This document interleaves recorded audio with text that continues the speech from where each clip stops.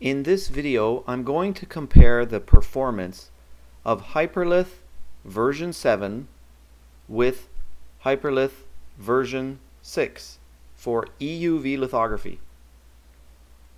I've got version 6 loaded here, and I've got a 100 by 100 nanometer EUV mask pattern. The mask technology is set to Tempest with FBC. I'm going to refresh the live view here. So this will cause the rigorous mask simulation to run. So you see it takes a few seconds here to run the mask to render, and now it's running the Tempest with the Fourier boundary condition. So while that's running, I'm going to switch over to version 7, and I'm going to load the version 6 file, convert it to version 7 format, and I'm going to refresh the live view here.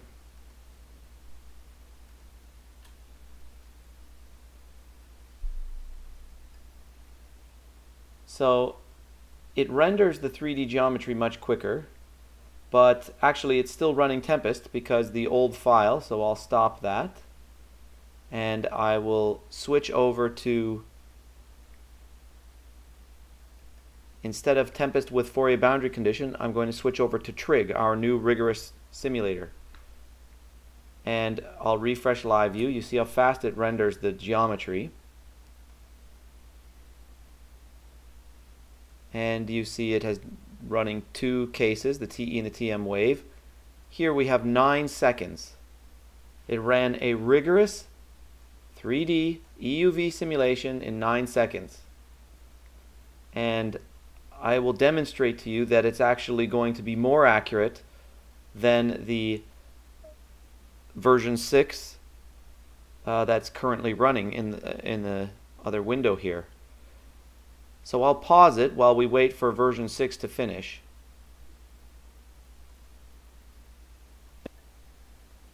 Okay, so after the pause, I see that version 6 took around 500 seconds.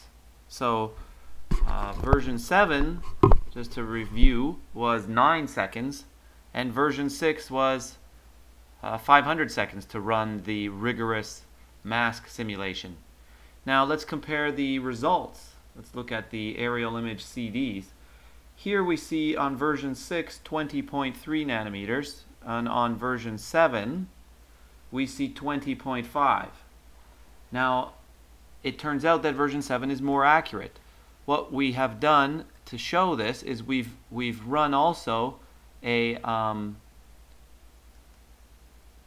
more accurate version. So I'll restore this simulation and I'll refresh live view, which should just be in the cache.